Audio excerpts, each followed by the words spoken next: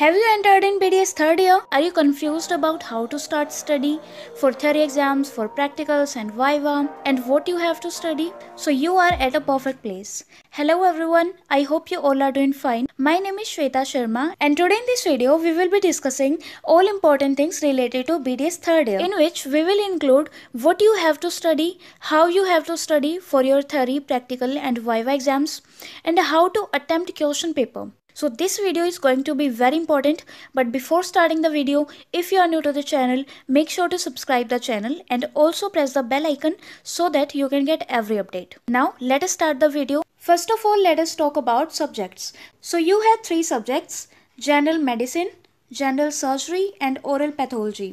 इन्हीं तीनों के आपके थ्योरी एग्जाम होते हैं और इन्हीं तीनों के आपके प्रैक्टिकल एग्जाम्स होते हैं, राइट। उसके अलावा आपके क्लिनिकल पोस्टिंग्स लगेंगी। इन सभी से रिलेटेड मैंने एक वीडियो बना रखी है, लाइक इन सभी सब्जेक्ट्स की आपको बुक्स कौन सी परचेज करनी है और क्लिनिक्स में क्या क्या करना होता है। Link of this video I will share in the description box.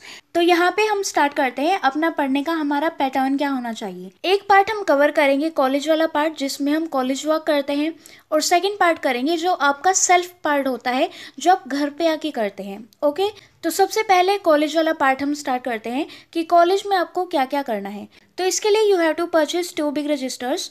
एक तो आपका होगा जो केवल थर्ड ईयर के सब्जेक्ट्स के लिए होगा, यानी कि आपका general medicine, surgery and oral pathology का ही होगा, और एक आपका रजिस्टर होगा जो फाइनल ईयर के जितने भी आपके लेक्चर्स लगेंगे अभी, उन सभी को कवर करने के लिए। उसके बाद घर पे आके आपको क्लास नोट्स को रिवाइज करना है ऑन डेली बेसिस। और प्रैक्टिकल वर्क यानी कि जो आपका लैब वर्क होगा, फॉर एग्जांपल आपका ऑर्थोडोंटिक्स डिपार्टमेंट में जितने भी आपको वायर्स दी जाते हैं, उनकी शेप बनानी होती है, उन सभी को जितना हो सके आप अपने लैब टाइम में ही कंप्लीट कीजिए, और हो सके तो थर्ड ईयर में ही कंप्लीट कीजिए, क्योंकि फाइनल ईयर में आपको और भी आगे बहुत सारा काम आ जाता है। तो इसलिए it will be better for you कि आप अपना थर्ड ईयर का काम थर्ड ईयर में ही कंप्लीट करें। And do your lab work in lab time only. आपको घर पे बिल्कुल नहीं लेके आना है। Now let us come to the next point, जो कि आपका पार्ट है।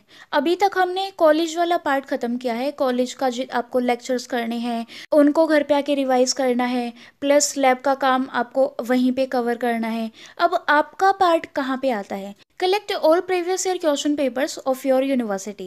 You will get either from your college library or you can ask to your seniors also.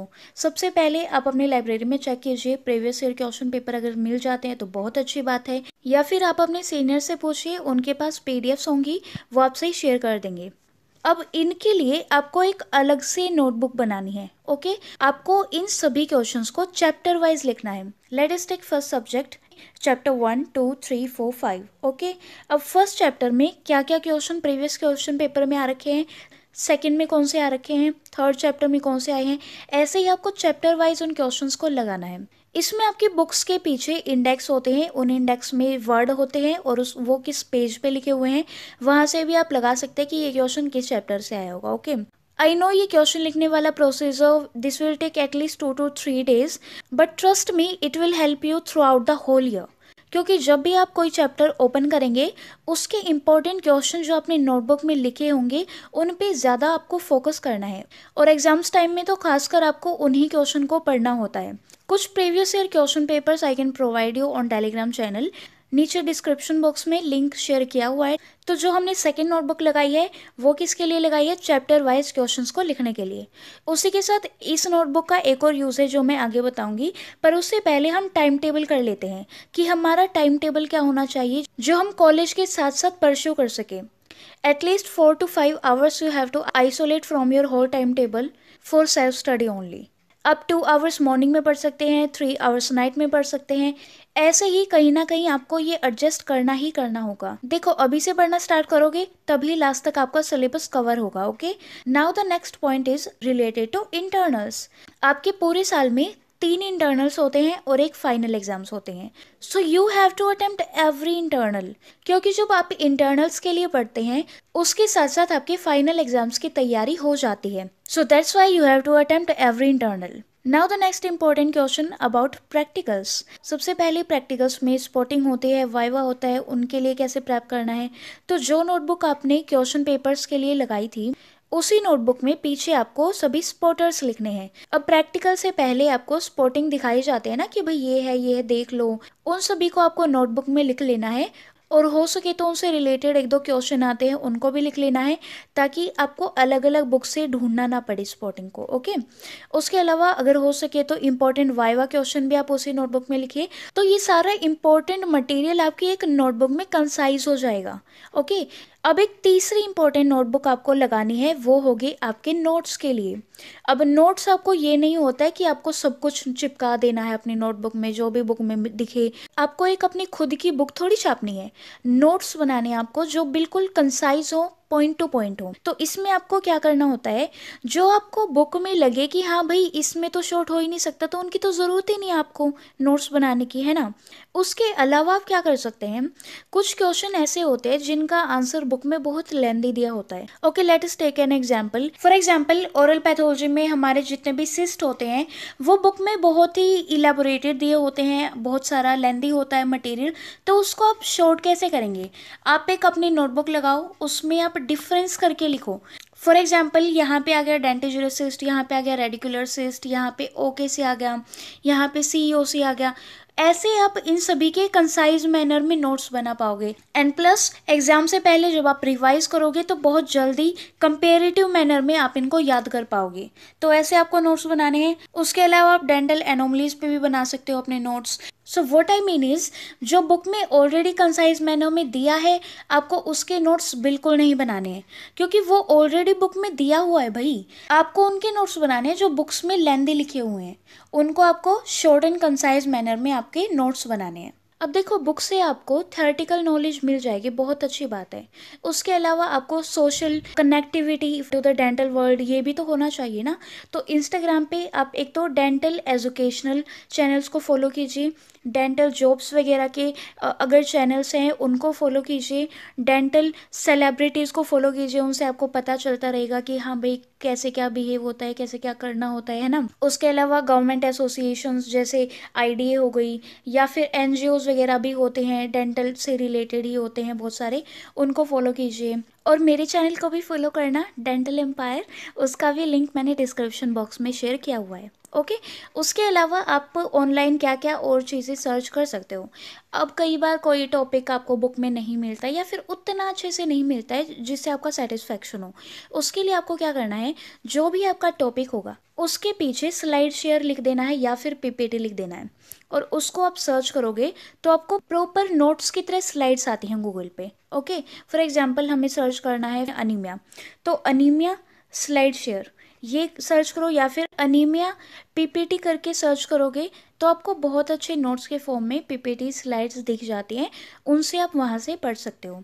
अच्छा, if you want video of my experiences, let me know in the comment section, like how you have to participate in various competitions, how to coordinate in between studies and extracurricular activities, practical lab work related, anything that you want me to share about my experience, let me know in the comment section. And also you can suggest your question so that I will answer those questions in next video. Okay, now let us move to the last point जो कि बहुत important है, how to attempt question paper.